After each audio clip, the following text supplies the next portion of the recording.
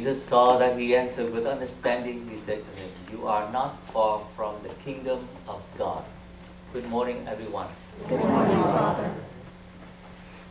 Shema Israel, Adonai Eloheinu Adonai Echad. These are the words that little kids, Jewish, the Israelites, they memorize it. They memorize these words. When they start to speak the language. This is a very important, the most important law for the Jews. And if you go to Jerusalem, you go to this church, one of the big church, famous church, the Church of Saint Anne, the Mother of Mary. And as you enter into this church, you will see the statue of this Lady Saint Anne opening the scroll and teaching Mary how to learn and teach her how to say this Shema Israel. And you imagine that Jesus was taught by Mary and Joseph because this is what they do. All their life, if you want to identify or define what is a Jew or what is Israel, this is it. All their lives, all they revolve around this one law. And everybody has to memorize it. From when you start speaking, you have to know it. And what is this law? Shema, O Israel. Listen, now hear Israel. Eloheinu. Adonai there, because in the Hebrews, they avoid, you understand, we understand that they cannot call directly the name or pronounce the name of God. What does that mean? So we, Catholics, it's so easy for us to call Jehovah or Yahweh, okay? But that is a blasphemy for them. So if you open your mouth and you say it, you should be dead, slaughtered. Because no one should speak or pronounce the name of God. And suppose if you write down, okay, the word Yahweh on a piece of paper, okay, that means that piece of paper can never be destroyed. You have to keep it for the rest of your life and forever. You can burn it, you can tear it off or throw it away, because they respect the name of God. And therefore, they would not call Yahweh or the Jehovah Witness. It just reverses the syllable. So they call Jehovah. The real pronunciation is Yahweh. So they keep it. They keep that word. And they exchange it. Instead of calling him Yahweh, they call it Lord, Adonai. That's why they say, Shema Israel, Adonai, Eloheinu, Adonai, Echad. The Lord is God. The Lord is one, alone. Okay, that's what they memorize, and afterward you see all the things like you worship God with all your heart, your soul, your mind, and your strength. Okay. Now, in order to understand what does that what we mean by love, according to the scripture, the word love, it is very, very tactile. It is very tangible. It's not like our language. English is more philosophical, or sometimes is, and we have that feeling. But when you talk about Greek and Latin, it is more intellectual. So the Hebrew is very human, it's very tactile. So when you speak about the word love, you understand in the context is this. How do you love somebody? This is what you love. The word love has to do with wearing. Okay, when you love the word of God, the Torah, the law, you wear it. If you go to Israel, anywhere, and you go to the synagogue, you go to the house of an Orthodox Jew, or a person, a family who really worship God, what they do is this: in front of their house, okay, at the door, there is a box. In that box, there is a scroll, and they put this law here. O Israel, the Lord is your God. The Lord is one, alone. You worship only Him. Okay? And if you go to the gate in the city of Jerusalem, you will see at the gate, and they still do that. Anywhere you see there's a kind of a cylinder. In that cylinder, you notice as you enter into the gate, in that cylinder, you have this Shema of Israel. Okay. Now, how would the Jews pray? Well, they wear it. They wear the law. Practically speaking, they wear it. How do they wear it? They have the little box and wear it on their forehead, a band here. And in that box there is O Shema, Shema of Israel, and they wear it on their arms. Okay? That's how you love. Oh, you love somebody, you wear that person. You love the law of the Lord, you wear the law. You love the Lord, you wear Him. Is it true? Is that true? The word wearing.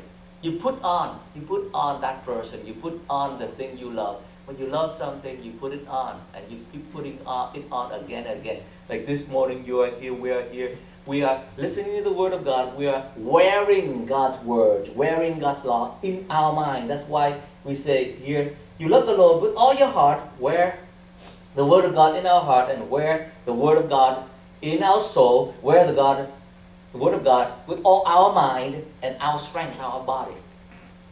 And Jesus explained this, he saw him, this scribe, or this teacher, he understand, And Jesus said that, when Jesus saw that, he answered with understanding. That means this teacher, this rabbi also wear the Word of God, the law, in his mind. And this is what we are doing here. We worship God by wearing His Word. With our mind, we understand it. Now, let us apply it to our reality here. Last Wednesday evening, 2 days ago, I realized I saw the reality of what's going on in our church, in our parish. And we had a mass in the evening. I celebrated for the kids. They came here, about 80 of them. And remember, we had the survey, the statistics that 80% of our confirmation students do not go to Mass on Sunday. And we stated the obvious that the parents do not bring them to Mass. But on that Wednesday night, I explained the meaning of the Mass in detail for the kids, 80 of them. And as we come to receive Holy Communion, I was so surprised. Many of them, not just one or two, even like over 10 or dozens of them, when they came to Mass, these preteen kids, and they say, the body of Christ, they say, thank you. And they say, the body of Christ, thank you. They say, the body of Christ, they say, thank you. And they say, have you received First Communion yet? What is that? Now, where do I go now? The kids, they do not understand what's going on. Our kid, your kid, my kid, our. Right here. A lot of them. What is First Communion? Do I go there? Do I go here?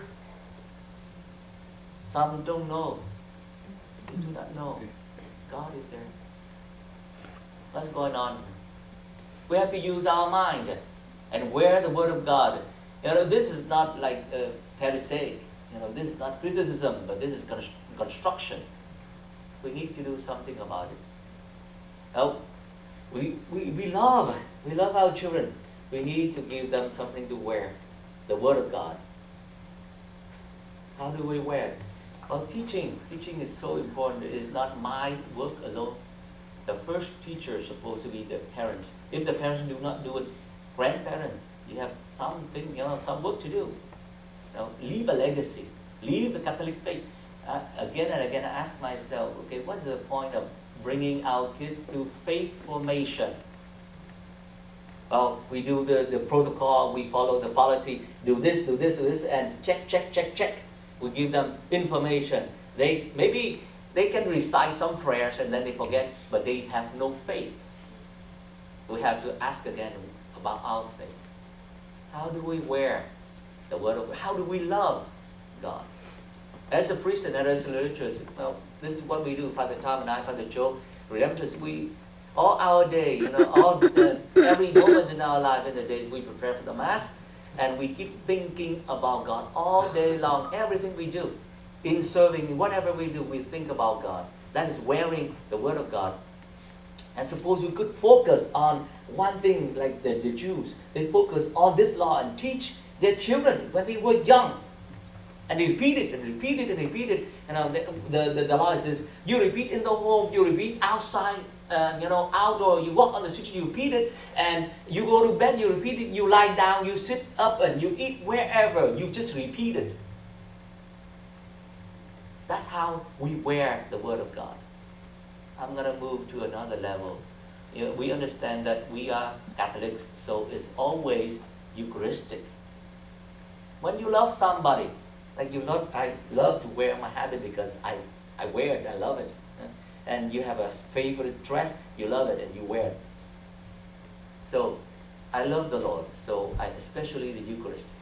So I wear and I talk with Him about all the time. You cannot stop talking about Him. When the Lord loves us, what did He do? He wears our human nature. In a concrete term, He wears our flesh. He became flesh. He entered into Mary and wear her flesh. And then, that is not good enough.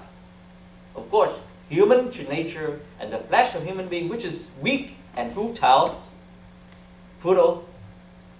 that is it now. It's not good enough. I'm going to break myself into 2 pieces. I break my heart. Okay? I tear up. When you love somebody, you tear your heart, sick at heart, and I'm going to give you my flesh. I love you so much, I want to wear you. That's when we receive Holy Communion. The Lord Jesus, God Almighty, now we're not saying about Yahweh, Jehovah anymore. No, that great I am, ego, eimi, right now is with us here. Every time we celebrate Mass. And that great I am, the eternity, I am who am present with you, right in your hand. And He wants to wear your flesh.